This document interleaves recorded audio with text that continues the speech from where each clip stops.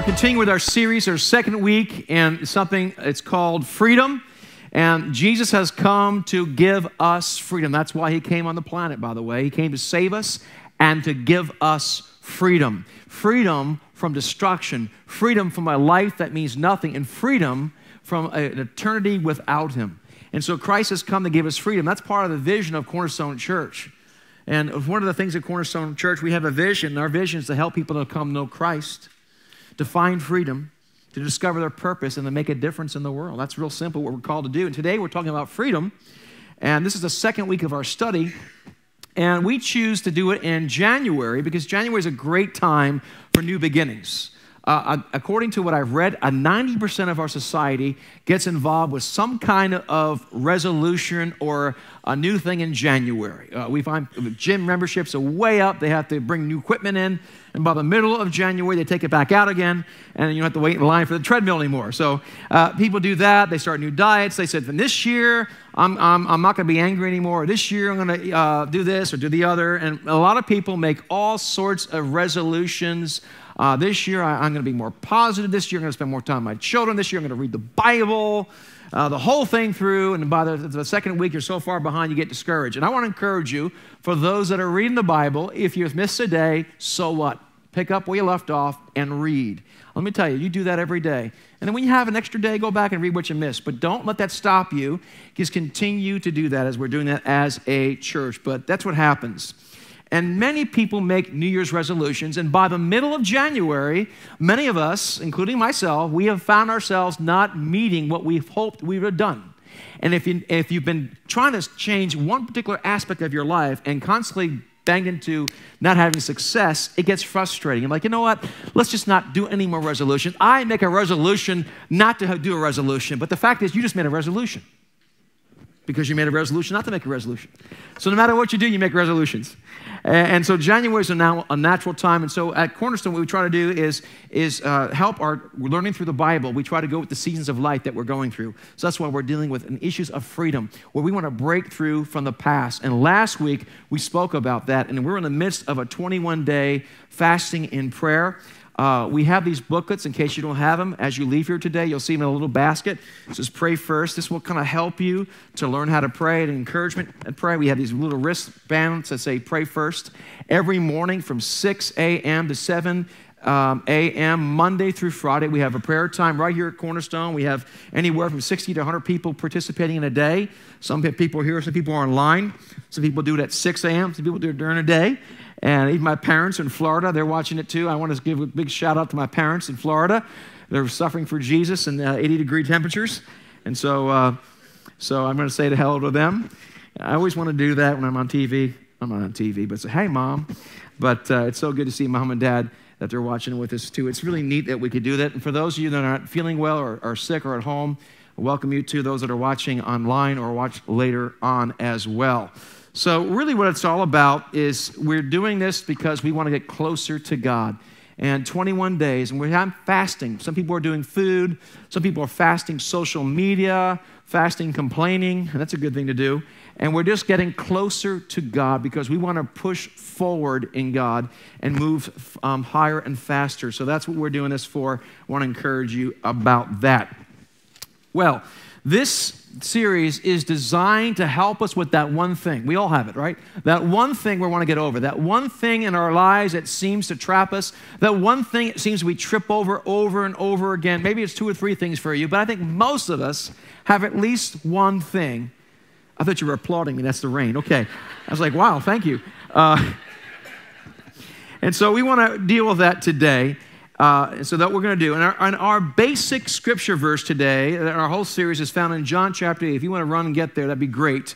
But this series is about that. Now, Jesus is speaking to the church of his day. He's speaking to people that are believers, that try to follow God, that do the best they can, much like many of us today. And in this verse, we read it last week as well. We're going to read it again because it's going to be something, our basic launch pad for the whole series. Now, we'll go ahead and read it in verse 31.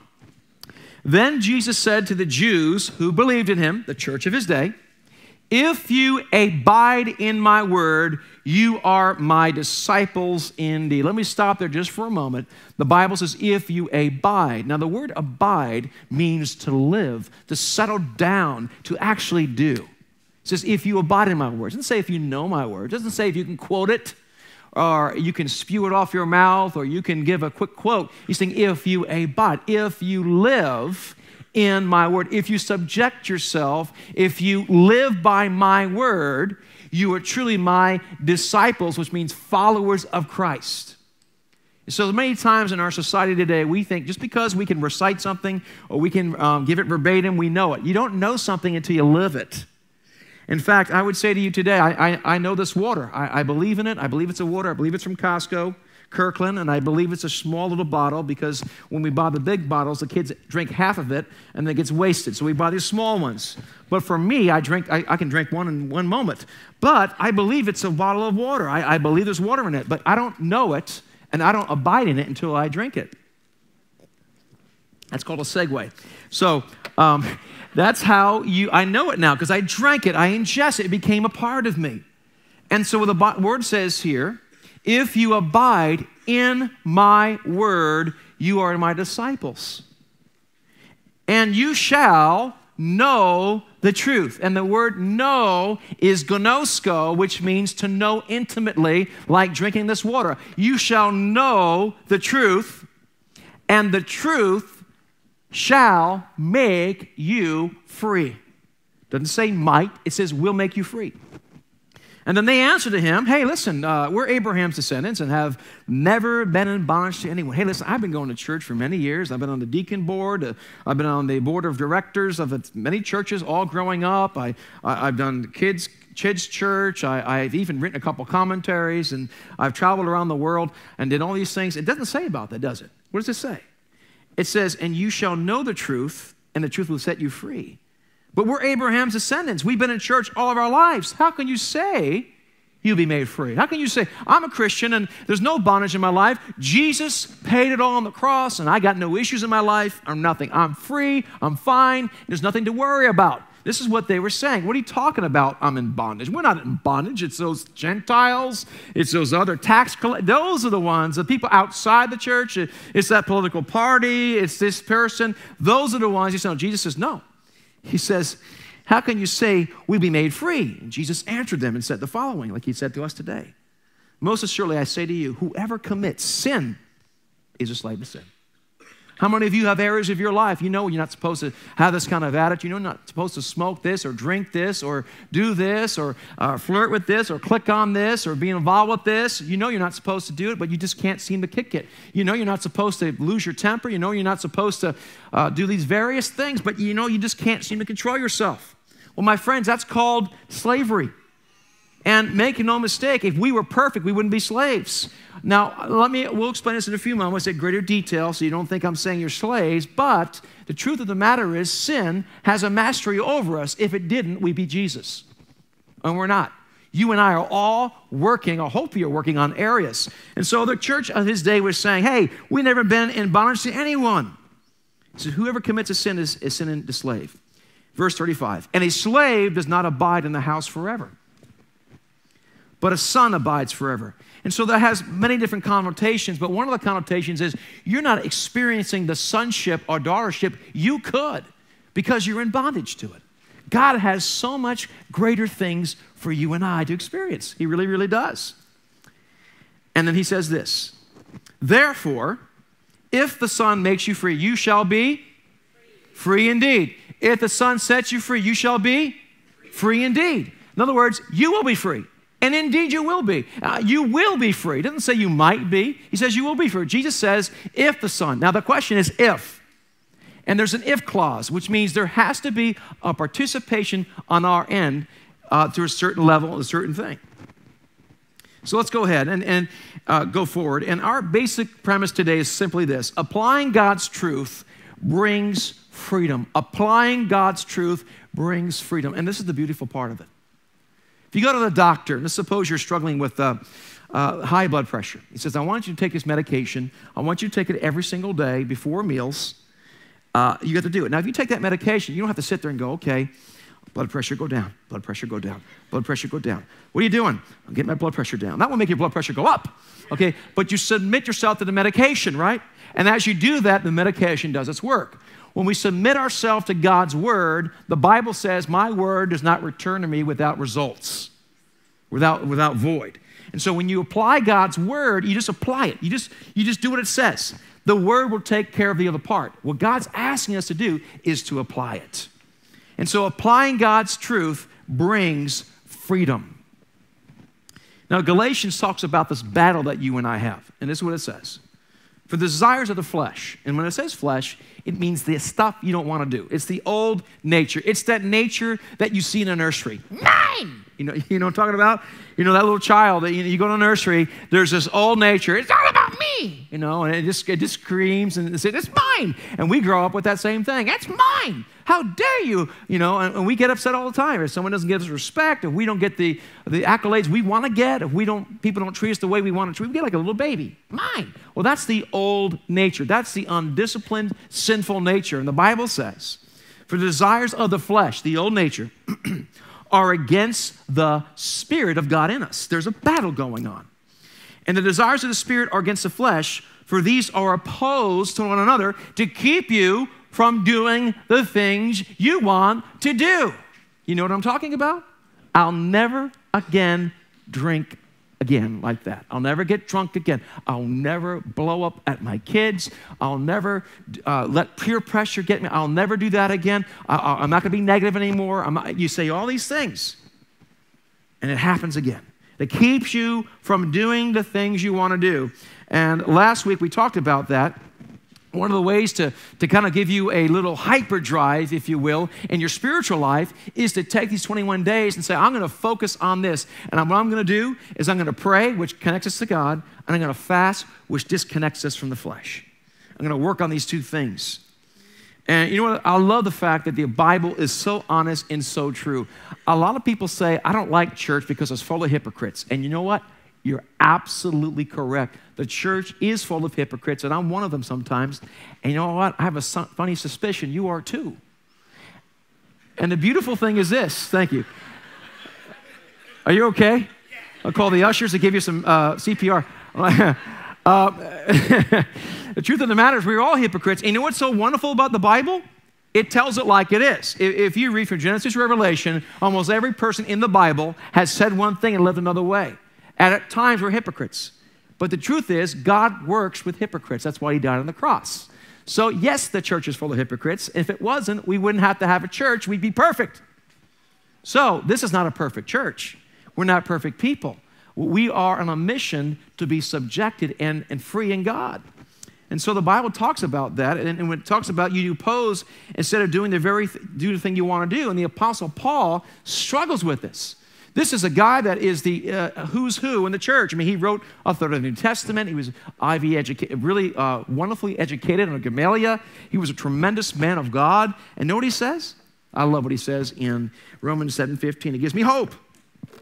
He says the following.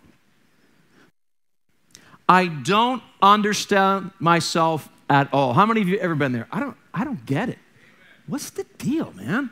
Why do I keep doing this? I said this is the last time, God. God, this is the last time. I'm not going to do this again. I swear I won't do this again. God, forgive me, Lord. Forgive me, Lord. I'm not going to lose my cool. I'm not going to lose my cool. And someone cuts you off and you lose your cool. Or I'm going to stop. I'm not going to stop. And you say, you know what? Probably a dramatic way of looking at that is maybe a heroin addict or a drug addict. Someone like Darryl Strawberry, who now is free, and he didn't want to do it anymore. He was addicted to crack, and he would go on the street and be gone for weeks and weeks and weeks, and he struggled. He didn't want to do it anymore. He hated his life. He kind of gave up for a period of time. I actually heard him do his testimony about that. And that's a dramatic thing. Maybe you're not on crack, maybe you're not on heroin, but we all got these addictions that control us. And God wants us to be free. You don't want to live with that conscience behind you, they're messing up. I don't understand myself at all, the Apostle Paul says. For what I really want to do, what is right, but I don't do it. Instead, I do the very thing I hate. I said I would not do it, and I did it. I did it again.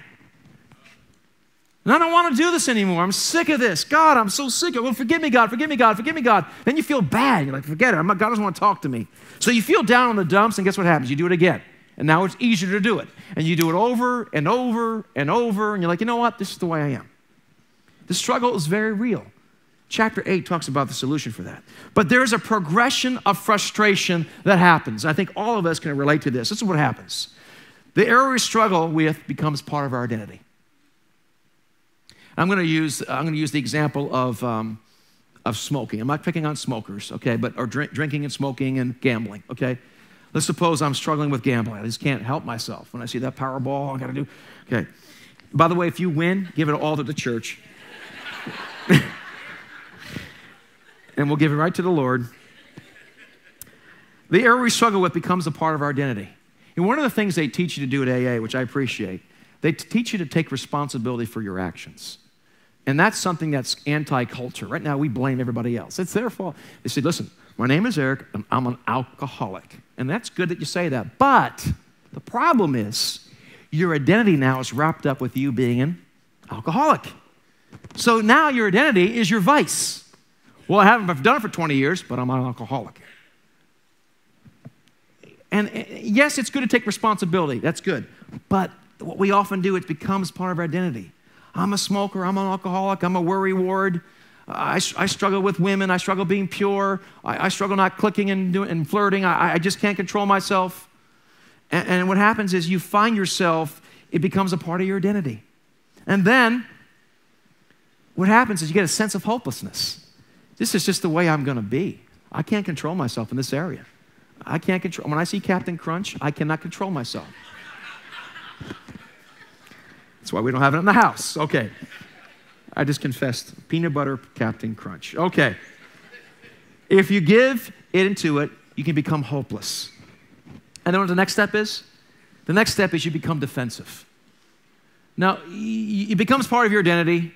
You feel hopeless about it. Now, don't you dare say I got a problem with it. You know, I think you're doing a little too much drinking. What are you talking about? There was a situation, a dear friend of our family, a number of years ago. This gentleman was addicted to crack, cocaine, drinking. He's a great guy. We loved him. But he kept doing it over and over again. He started getting defensive. Don't tell me I don't have a drinking problem. I can control myself. And he got all upset. So we had to do something about it. We needed to do an intervention. So we literally had an intervention in this church. So we invited his family, his friends, people that loved him and cared about him, and we all came together and we confronted him with it, and he appreciated it, and he made a change. He slipped up one more time, and he got serious with God, and he's free today, living a good life. His family's doing well. Praise God. Praise God. I love stories like that. But what happened was he had to come into, he had to take ownership of it, and he was very defensive. Are there areas of your life someone's going to, oh, don't talk to him about that. Don't talk to him about being negative. Don't talk about flirting. Don't talk about that. Don't talk about gambling around this person. No. McDonald's Monopoly's fine. They say, NyQuil's fine. And they get this way, and they get to this point where they feel defensive about it, and you cannot talk to them about this issue or else you are in trouble. That's what happens. You know what the next thing is? It becomes part of your identity. You feel horrible about it. You're defensive about it. And then what happens? You become a slave to it. Now it controls you. You have no control. The moment it knocks on your door, you give in.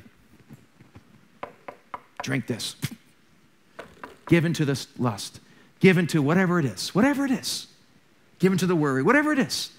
And you give into it right off the bat. And you feel like a slave. And you know what happens after that? You begin to lose your life. You get this nagging thing in your life. Oh, I wish I could get over this. But don't you dare tell me I have a problem.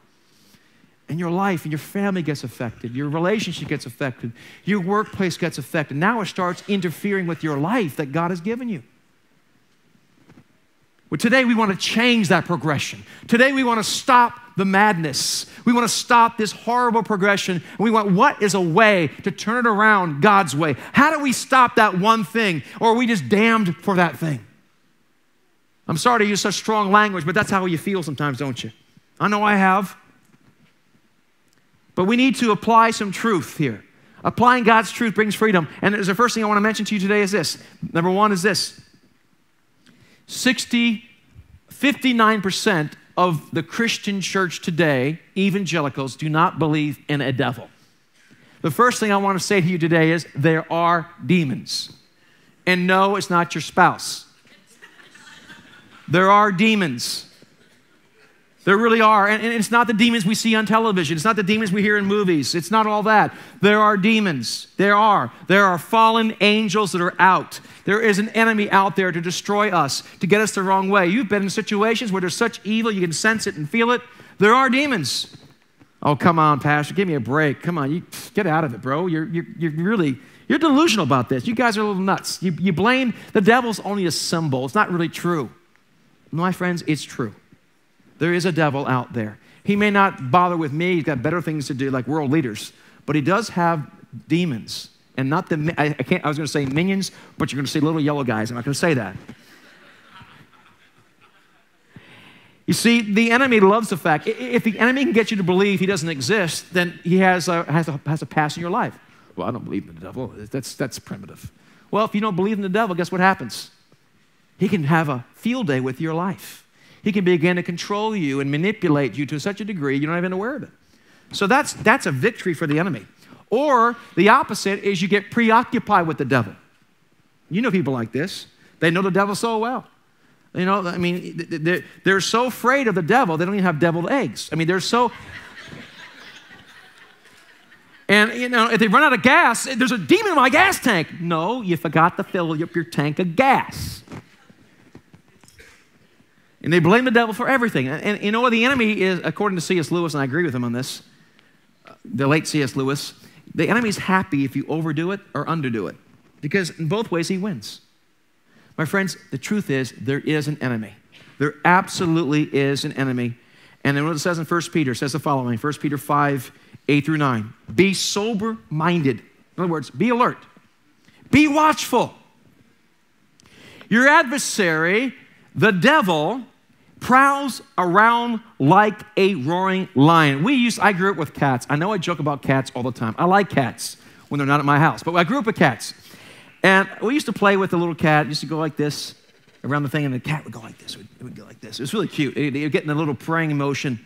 I guess my dad liked cats because they prayed. But anyhow, so he was praying, and then they look for an opportunity, and then they jump forward. If you watch Animal Planet or something like that, you'll see in the Serengeti, you'll see a zebra crossing a stream, and you'll see the tigers or the lions that are sitting there praying, and they're like this, and they're looking, and they're waiting to pounce. And then the moment, the weakness, when the zebra breaks from the pack and gets a little slow, the lion will shoot out and grab it and get a hold of it.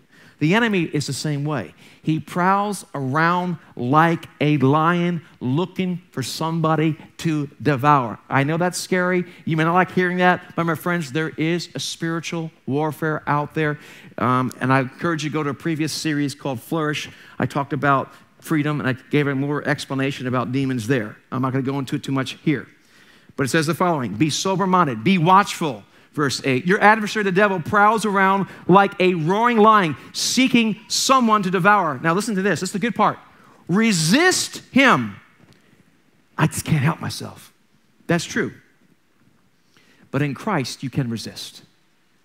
Resist him in your own hard work. Is that what it says?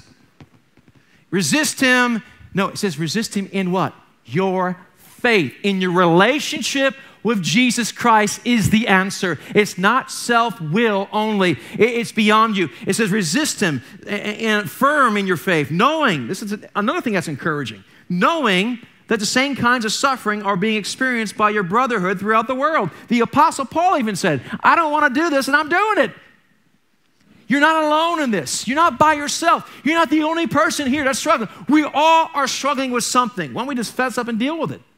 What would happen if you tell me what you're struggling with, and I you know, someone you can trust, and we help each other out? Imagine that. Maybe we could overcome a lot better. You see, people are good about talking about angels. Oh, I believe in angels, but I don't believe in demons.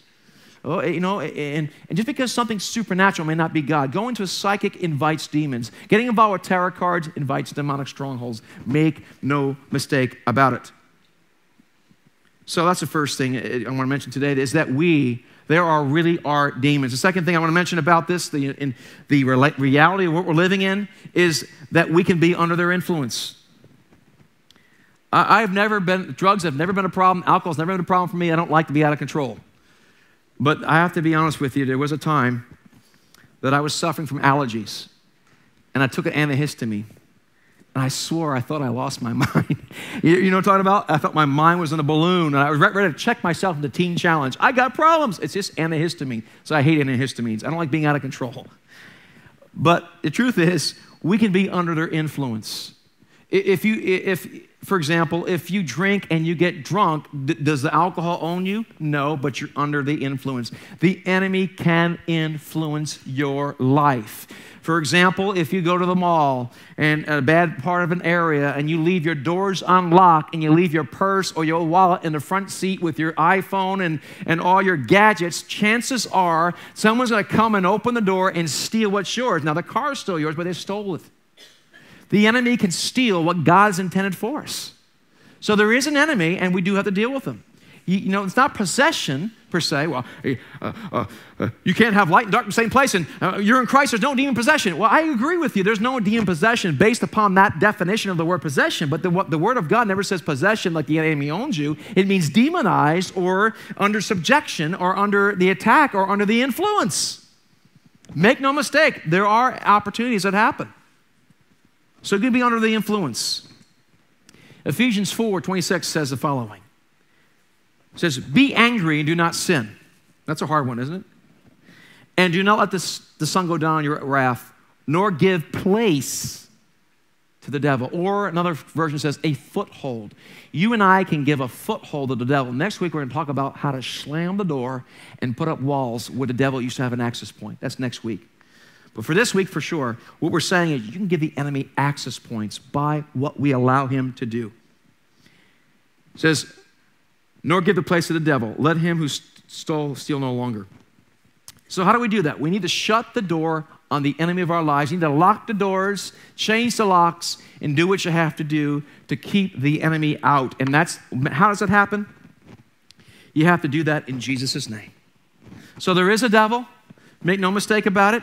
We can be under their influence. The good news is that God is stronger. God is greater. I'm hearing the VeggieTales song, God is greater than the boogeyman. I have little kids. But God is stronger than the enemy. This is not a George Lucas theology. Where there's a disturbance in the forest, there has to be balance. There's a yin and there's a yang. And what we want to do, we need a little bad, we need a little good, but we had a little more good than the bad. We need the bad because without the bad, we wouldn't be who we are, and that gives you your edge. No, that's not about that at all. God is stronger than the enemy completely. Make no mistake about it. You don't have to fear the enemy with Jesus with you. Okay, you don't have to run in fear when Jesus is with you.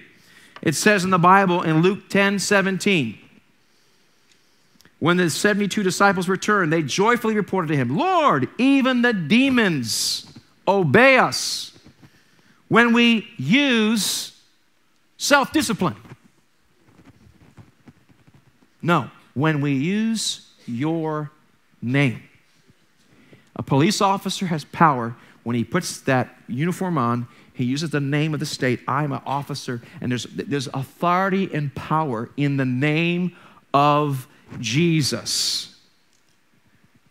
And Jesus says, look, I've given you the authority over all the power of, he didn't say some of the power. He said, all the power I've given you authority over. And you can walk on snakes and scorpions and crush them. He's talking about different types of demonic strongholds. Nothing will injure you. If you're in Christ, don't worry, the enemy cannot beat you or defeat you in Christ.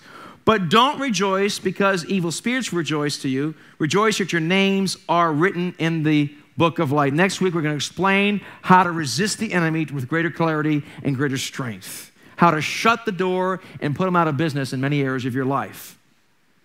But you know what it says in Romans? It says the following. It says in Romans 8:37, yet in all these things, we're more than conquerors through him who loved us. For I am persuaded that neither death, nor life, nor angels, nor principalities, nor powers, nor things present, nor things to come, nor height, nor depth, nor any created thing shall be able to separate us from the love of God, which is in Jesus Christ our Lord. My friends, there's nothing stronger than Jesus. You don't have to be afraid of the enemy if you're in Christ. He's bigger, he's stronger. Make no mistake about it. Then why do I struggle so much? I keep rebuking the devil. This is the problem. A lot of you are trying to cast out the flesh. Most of our problem is not the enemy, it's the flesh. You can't cast out the flesh, and you can't disciple a demon. So there are times for these various things. But how do I get free? How do I get free? Listen, I don't know about you, but I get tired of hearing all this stuff. Well, you just need to quote the scripture, you can come to church, read it. I know that already, but I'm still struggling. My marriage is still falling apart. I'm still struggling. I can't control myself. I'm tired of hearing what I'm supposed to do. My friends, I can't do it. Help me out here. Well, I'm glad you asked, because you can get help and you can have victory. I'm tired. I want to get through this. What's the secret of it? The secret is knowledge, the knowledge of God. What's the first secret? This is the first secret I want to share with you today. You have to get this in you. My people perish for lack of knowledge. If you don't understand something, you don't utilize it, you miss an opportunity. This is the first thing I want to mention to you today in regards to overcoming is this. 2 Corinthians 5:17.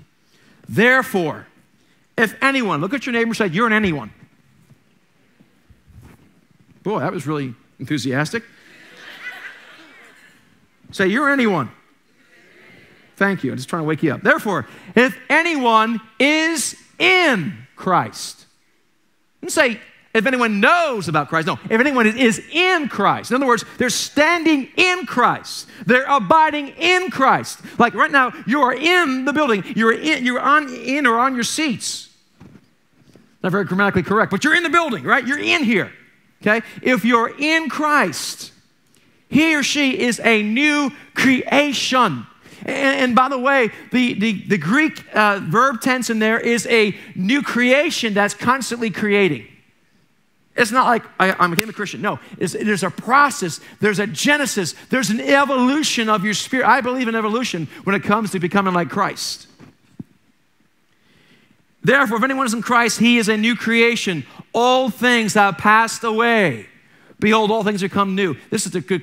If you believe I'm a new creation in Christ, I can overcome this because of Christ. Because what Jesus did, in the name of Jesus, I come against this and stay in the truth. I want to say something very, very important here. This is a very important statement. If you want to remember this, it's very important. This will help you.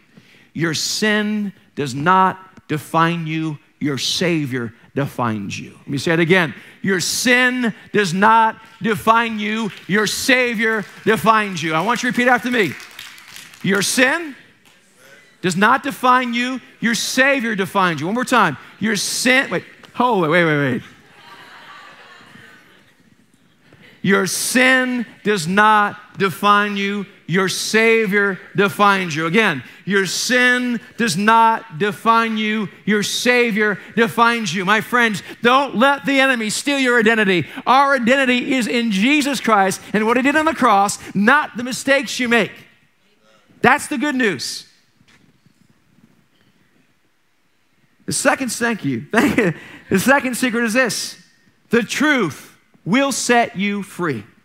That's the secret, my friends. 2 Corinthians 10, 3-4 says this. For though we walk in the flesh, because we do, we're in the flesh, we can't get away from it. We do not war according to the flesh. The problem many times, you and I, we try to solve a spiritual issue with fleshly options. It doesn't work. You solve spiritual issues with spiritual grace and strength. And so how do we do that? It says right here, 2 Corinthians 10, 3 and 4, for we walk in the flesh, we do not walk according to the flesh. For our weapons of our warfare are not carnal, but mighty for pulling down the strongholds. Listen, you and I have strongholds. You know what the stronghold is? I looked it up. The original language is what it means. It's a good definition here. A stronghold, according to the scripture in this context, is this. It is a prisoner locked by deception. A stronghold is a prisoner locked by deception. The lock that holds you in that prison cell is fortified and made alive through deception, through lies, or living by something that's not true. The enemy's greatest strength is not doing all this weird stuff you see in the movies. The enemy's access point comes through something called your mind. That is the gateway.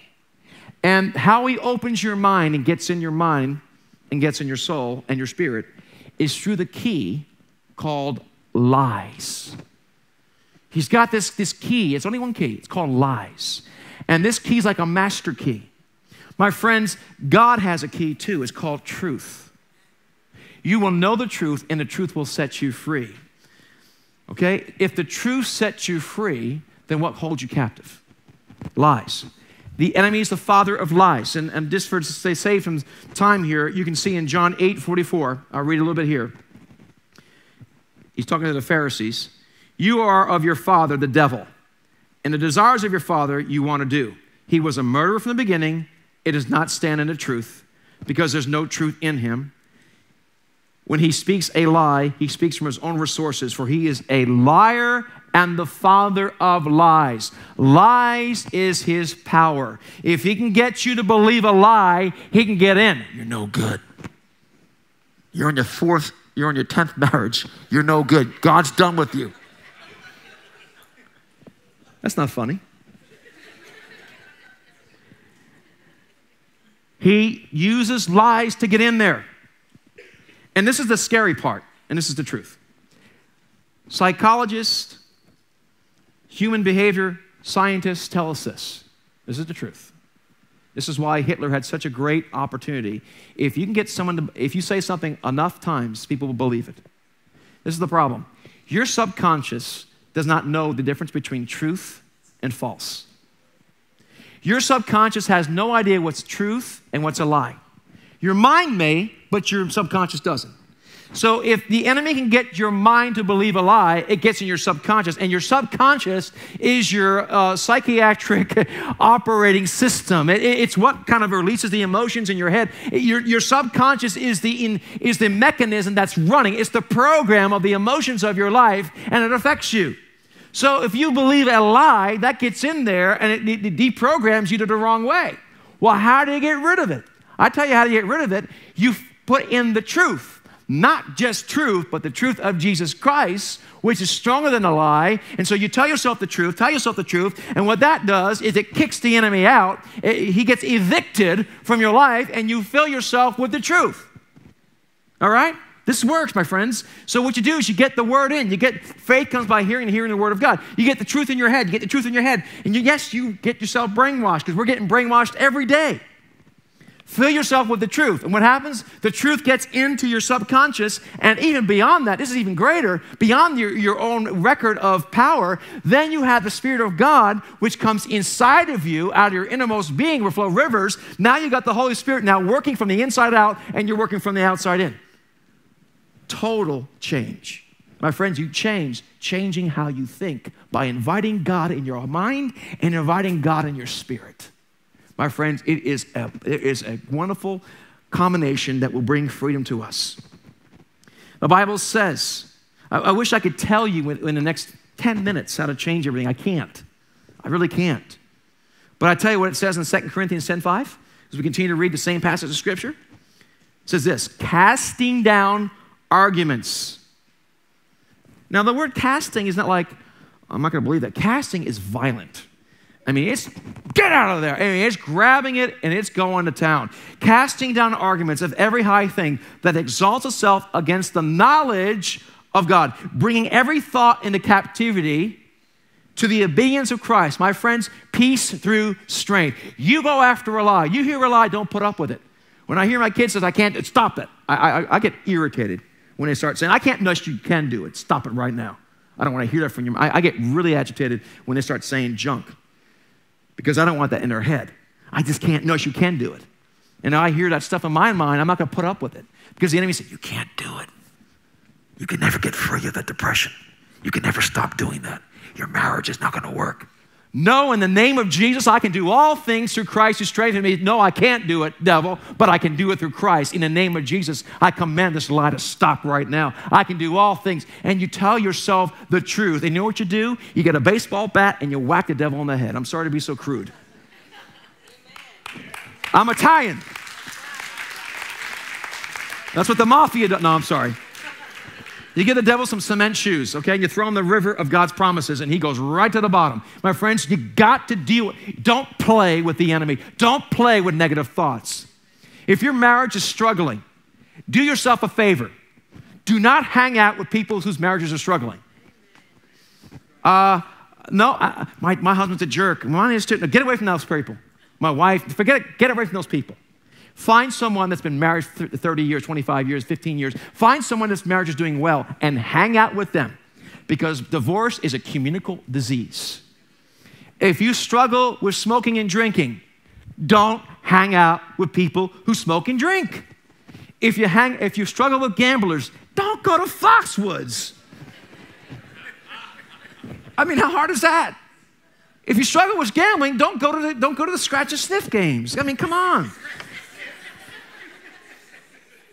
Do not be conformed to the world, but be transformed by the renewing of your mind. And how do we renew? Listen, we're getting serious with it. We're not messing around. We're taking 21 days. I'm going to start this year right. I'm going to fast. I'm going to pray. And some of you need to fast social media. Maybe you need to fast, whatever it is. I don't know what you need to fast. Fast something that's holding you back. Pray and connect to God. Make a commitment. I can't do it. I can't do it in one sermon, but I promise you something. I'll make you a promise.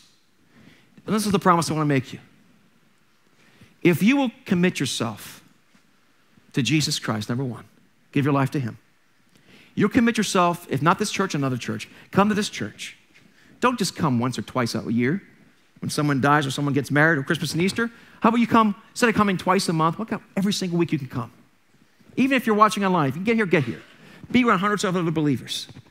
I have good news. That will help you, but I wish I could tell you, this hurts my feelings a little bit, but listen to me speak was not going to change your life. You know what's going to change your life? Getting into the Word every day. Getting into the Word. Start with the New Testament. Get into the Word every day. And then being connected. Get involved with a small group. Get with another person who's going the right direction. Don't hang out with people that are losing in their marriages, losing in their finances, losing with their addictions. Hang out with people that are winning. And then find someone you can help later on. Become a member of the church. Get involved. I encourage you, get involved. Come to church. Get involved with a small group. Read the Bible. Get involved in 21 days. Go ahead and do it. Watch us every day. Get involved and pray. Do that. Keep it going every year. Go to small groups. And then I encourage you to do something else. Get involved with the bud team or dream team at the church. Serve in the church. Find ushers and greeters and get involved. What does that have to do? Serve in the nursery. Serve in the parking lot. Serve with the cameras. Serve in different areas. Get around other people. Devote yourself. And I guarantee you, give me a year. Just give us a year. Do that for a year. And after 12 months of reading the Bible every day, praying, coming to church, being involved in a small group, serving and helping other people and sharing your faith, if within 12 months you do not change, you and I will go and find another church. And I'll leave too. I am absolutely, positively convinced, more than I'm standing on this stage, that if you devote yourself to God first, Jesus Christ, give your life to him, devote yourself to his body, a local body like this. If it's not this one you don't like, go to another church you don't like this one, okay? I'm not the only church. It's not the only church. But you know what? We're going to go after God together. Get it connected to a small group. Serve in the church. And pray and read. You are going to change. I personally guarantee it. Not only, I'm also the president. No, I'm sorry, I'm not selling hair pieces. It's going to work, folks. It's going to work. Bible says this, be not conformed, but be transformed by the renewing of your mind, that you may prove what is acceptable and perfect. I'm going to ask if they get ready for our communion. Ephesians 4 says this, that you put off concerning your former conduct of the old man, which grows corrupt according to deceitful lust, and be renewed. How do you renew? In the what? In the spirit of the mind. It all comes here, folks. This is the gateway. This is the gateway. Watch what goes in, because what goes in can become sin. If it gets here and it gets to here, it's hard to deal with. We defeat the enemy by replacing every lie he's told us with the truth of the Word of God. My word will not return void. God's word is truth. He's spoken and it happened. Listen, you got errors in your life, you need to tell yourself the truth. And the truth is not some do-it self-help book. No, we're talking about the Word of God. Be renewed in the spirit of the mind. Applying God's truth brings freedom. I want to have a challenge to you. I gave you a challenge already. Get involved. You can start today with 201. Right now, we're not having any freedom groups or any small groups right now because we want to encourage you to pray. But we encourage you. When we open up small groups, start one. If you can't find one, let us know. Put it in the connection card. I want a small group. We'll make one up for you. But I want to talk to you now heart to heart. Can I do that for a few moments? I'm going to say something to you. God loves you. God loves you. Let me tell you right now. God loves you and is for you. Some of you need to hear that. Maybe you had a parent that could never please, or a spouse, or whatever. God loves you and is for you. If God wanted to damn you, He wouldn't be alive. Let me say that again. God loves you and He's for you. If He wanted to damn you, you'd be dead in hell. The fact that you're alive, sir, the fact that you're alive, miss, is that God loves you and is for you. I want to read this scripture, John 3:16, 17. I'm reading it from the Message. I like how he puts it. This is how much God loves the world. He gave His Son, His only one Son. Let me tell you something. I love this church. I love you people. But I can tell you right now, there's no way I'd give up Luke, Hannah, or Matthew for you. I'm sorry. If that's the case, goodbye. There's no way I'm giving my children because I want you to know. I would never do that. But what did God do? He gave Himself to Jesus Christ.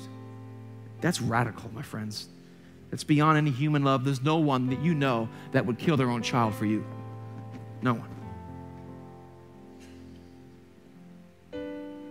This is how much God loved the world. He gave His Son, His only one Son. And this is why, so that no one need be destroyed by believing in Him. Anyone can have a whole and lasting life. God didn't go through all the trouble by sending His Son merely to point an accusing finger telling how bad the world was. He came to help. For God so loved the world that He gave Jesus. And whoever believes in Him will not die but have everlasting life. For I did not come to condemn the world. I've come to save the world. Know this. The first thing I want to say is that God loves you and He is for you. It doesn't make a difference what you've done. God is for you. He's for you. The second thing I want to say this. You can be free. You can be free. You don't have to subject yourself to a particular sexual orientation. You don't have to be stuck in, I'm just the way I am. No, you don't. You can be free. You can be free from alcohol and drugs. You can be free from doubt. You can be free from broken and sabotaged relationships. I want you to say out loud, I can be free. One more time, I can be free. You are a new creation in Christ. And I want to read something, one of the most powerful verses in the Bible that actually drives the enemy completely crazy. And this is what it is. Romans 8:1. There is therefore no condemnation to those who are in Christ Jesus. However, if you're not in Christ Jesus, there is condemnation. There's no protection. But if you're in Christ, there's no condemnation to those who are in Christ, who do not walk according to the flesh, but according to the Spirit. So you want no condemnation? Stay in Christ or walk according to the Spirit, not the flesh. For the law of the Spirit of life, Christ, has made me free from the law of sin and death.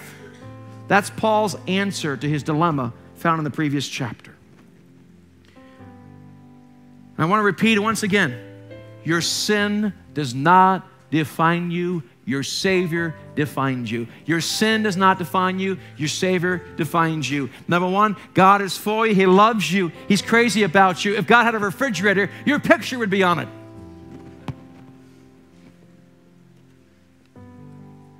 And finally, not only does He love you, He's for you, you can be free, but God also wants you to be restored. You don't have to live a life of shame. You can be restored. Psalm 71:20 says this, you have shown me great and severe troubles. You who have shown me great and severe troubles shall revive me again and bring me up again from the depths of the earth. God wants to resurrect you. God wants to give you grace. God does not just forgive, but He restores. Let's bow your heads, please. We talked about something, and maybe some of you have struggled with it. I know I have areas in my life too. But I want to encourage you, the only way you're going to overcome this is you have to have a relationship with Jesus Christ. It just doesn't work without it, folks. It just does not work without it. And I want to give you an opportunity today to give your life to Jesus. If you have never given your life to Jesus, now's the time. Maybe you walked away, you've done your own thing for a while. You need to recommit yourself today. I want to encourage you right now and say, I want to give my life to Jesus. I'm tired of trying to do it my own way. I'm tired of trying hard. I'm sick of it. I want to change. I want to give my life to Jesus. With every head bowed, I'm going to say, Pastor, would you please pray for me? I want to give my life to Christ. Real quick. Just raise your hand, just real quick so I can see you. Yes. Anybody else? Thank you. Anybody else today? Come on, just be honest here this morning. Anyone else say, Pastor, I want to give my life to Christ today. I'm tired of living this way. Okay. Well, let's pray together. A few of you raise your hand. And for those of you watching live online, God can save you too.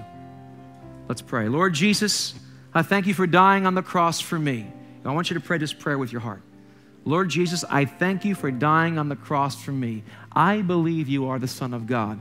I believe you died on the cross and rose again from the dead. Thank you for taking away all my sins. I give you my life today. Wash me and make me new. I thank you that there's no condemnation in you.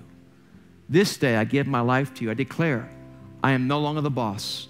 You are God and I'm not. And I give my life to you. Fill me, Holy Spirit, with your help that I could walk the life for you. In Jesus' name. I'm going to ask you to do something else. In your bulletin, there's a card. It's called a connection card. I've asked you to wait to the end. It says right here, it says, I've committed my life to Jesus today. It's also online, by the way. You can click on a connection card. I've committed my life to Christ today. Or accepted Christ for the first time. I'm going to ask you to be so kind. Could you fill that out so we can give you some materials and help you out? I'm going to ask at this particular point, did we do communion yet? Okay, we will in a second. But if you could just put that into one of the boxes as you leave, or give it to one of the people in the prayer team. Now that we've given our life to Christ, I want to give you an opportunity to eat at this table.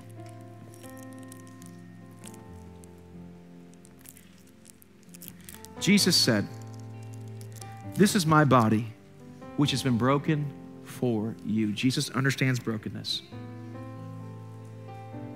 Father, in Jesus' name, we thank you that you are broken for us, that we could be whole. Take, eat. This is my body, which has been broken for you. After they ate, Jesus took his new covenant of wine.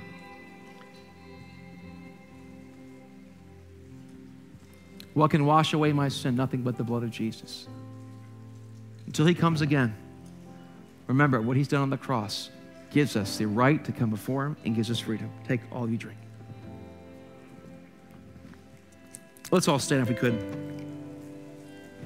As we're standing and as the band plays quietly, I'm going to ask the prayer team to make their way up to front. If you've given your life to Jesus today, I encourage you to come forward. You don't have to, but you get to. And let's pray for the rest of us that just want to get free of stuff. Let's pray right now. Lord Jesus, I want to thank you that the truth sets us free. And Jesus, we thank you. You are the way, you are the truth, and you're the life. We receive your truth today. Father, we confess that we cannot do it by ourselves. Lord, we ask for your grace, we ask for your forgiveness, and we thank you that we can do all things through you who strengthens us. Lord, I thank you that I can do all things. I submit myself to your way, your truth, and your life.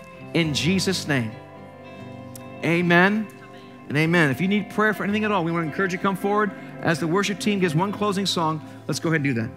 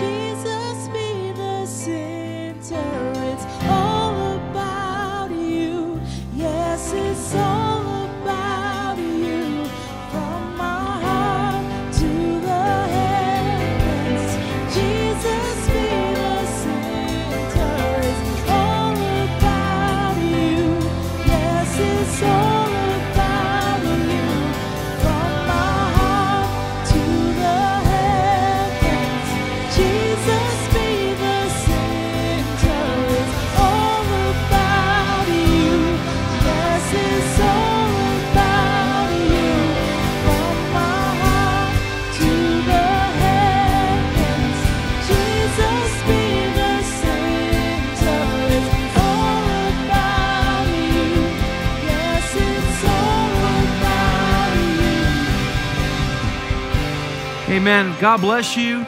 May He fill you with His joy, His peace, and His freedom. God bless you. If you need prayer, come forward. Otherwise, we dismiss you. God bless you.